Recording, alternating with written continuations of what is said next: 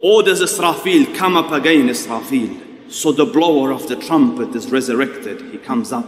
And then he tells him, blow again. And he blows again. فَإِذَا هُمْ قِيَامٌ يَنْظُرُونَ. They're standing up and looking. And they get resurrected. And the land is a different land. The ground is white. The land is barren. It is flat. The day where we remove the mountains and we resurrect them, they come back up. And how are they resurrected? The Prophet ﷺ says, حُفَاةً عُرَاةً غُرُلًا, barefooted, naked, uncircumcised. كَمَا خَلَقْنَاكُمْ أَوَّلَ مَرَّةٍ, like the day you were first made in the first time. So they come out of their graves in darkness. And some people, light surrounds them. نُورُهُمْ يَسْعَى بَيْنَ أَيْدِيهِمْ وَبِأَيْمَانِهِمْ. Towards their right and in front of them is lit bright. And some people are resurrected and they can't get up. Bellies have gone huge. They try to get up, it brings them back. They move right, they roll left. Those that eat the money of riba, they won't be able to stand, except like the one that has been touched by the devil.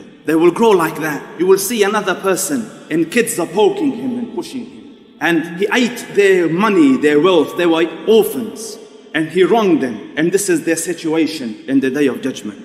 And the sun comes down. The hadith of the Prophet ﷺ, in the day of judgment, the sun comes a mile away from the heads of humankind. And humankind are in that heat and they start to sweat.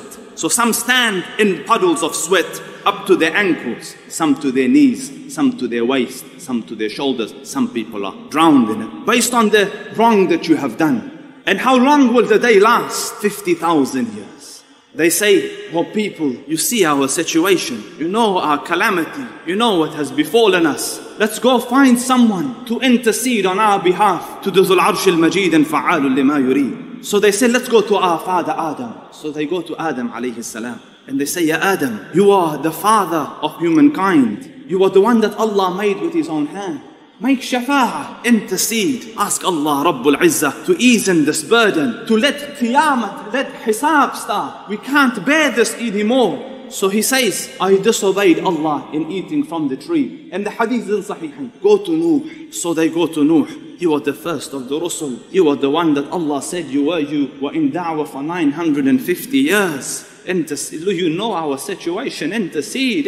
Ask Allah Rabbul Izzah to start the day of judgment. He says, I made a dua against my people. And Allah Rabbul Izzah might take me on that if I raise my voice. If I ask.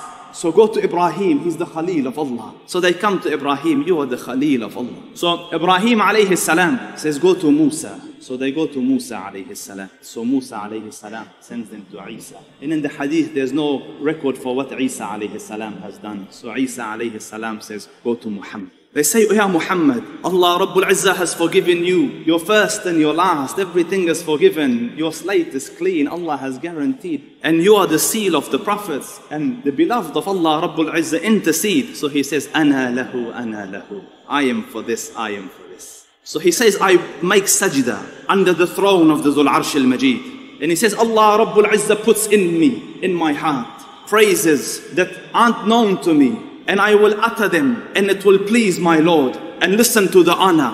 And Allah Rabbul Izzah says, Irfa' ra'sak, Allah, irfa' ra'sak, lift your head, O Muhammad. Rise out of sajda, sal tu'ta, ask it will be granted. Ishfa' tushaffa, intercede, it will be accepted. And he says, Allahumma ummati, ummati, oh Allah, my ummah, my ummah.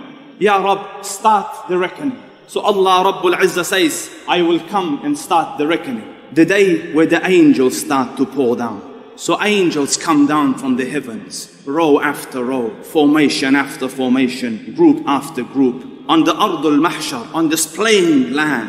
And then the Hamalatul Arsh come, such grand creation. And mankind move towards the land or the place where they will stand before Allah Rabbul Izzah and will be made accountable for their deeds. And their books start to appear and their books are given to them. And they will be lined up one line. There isn't a word being uttered.